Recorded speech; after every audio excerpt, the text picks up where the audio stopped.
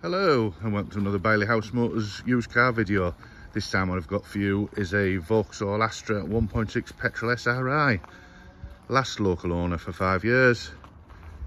Now please listen carefully for the next 30 seconds or so, as these are the most important terms of the sale.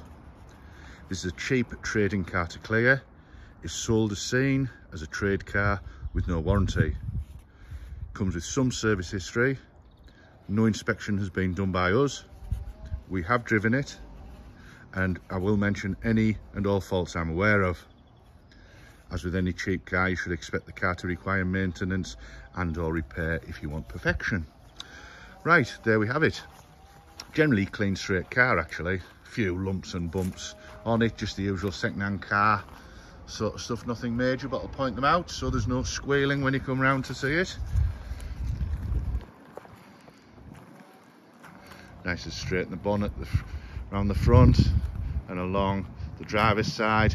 Now I do not have a receipt for this, so I can't prove it, but I'm told a few months ago it had an oil and filter change, new front brake discs and pads, and new rear brake discs and pads. As I say, I can't prove it because I've no paperwork, so that's up to the buyer to decide.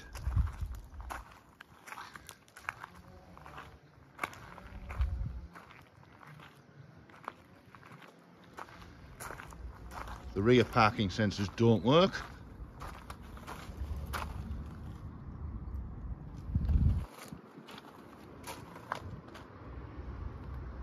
A little bit of paint or lack of peel on that roof rail. That's sharp touched up though if you're fussy. Generally straight down the passenger side. Dimple there.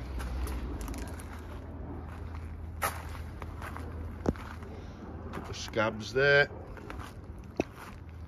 As I say, it's sort of generally all together not a bad looking car actually. Parcel shelf present, big boot area, although could do with a clean out.